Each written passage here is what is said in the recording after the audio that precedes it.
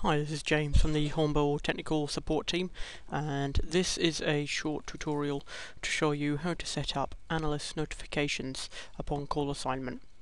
So as you can see here, I'm using the 750 Enterprise client. I'm going to show you two different solutions, one for the current version of the ITSM application, which has new settings, and one which would apply to older versions of ITSM.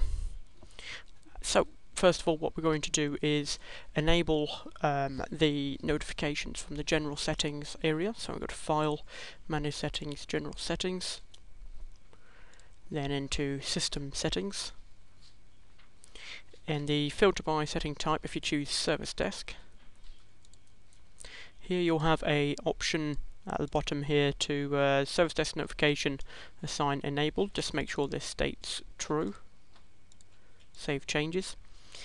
What you can also see here is that there's two separate areas in regards to group assignment and normal analyst assignment. This will mean that if a call is assigned to your group, you would also get an email, and if it's assigned to yourself personally, and you will also get an email in that scenario. You can choose the actual template here, so this is simply a drop-down box for the bulk email templates, and also the actual mailbox if you do have several different shared mailboxes.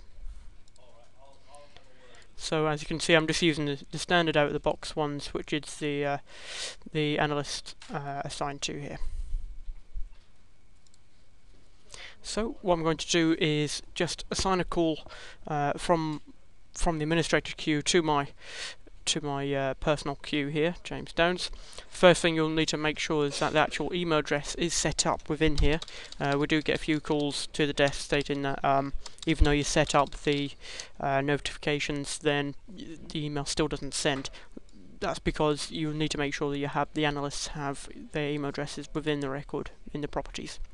So I'm going to apply that. I'm also going to refresh the data dictionary because of the changes we've made. So back into the service desk view, I'm logged on as administrator, so I'm going to assign a call from the administrator queue into the James Downs queue.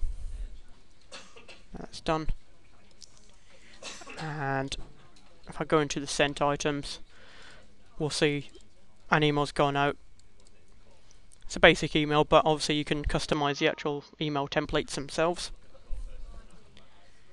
And similar sort of email will go out in regards to group assignments. Now that will only apply to versions around 3.4, ITSM 3.4, and for versions below that, you can use the messenger.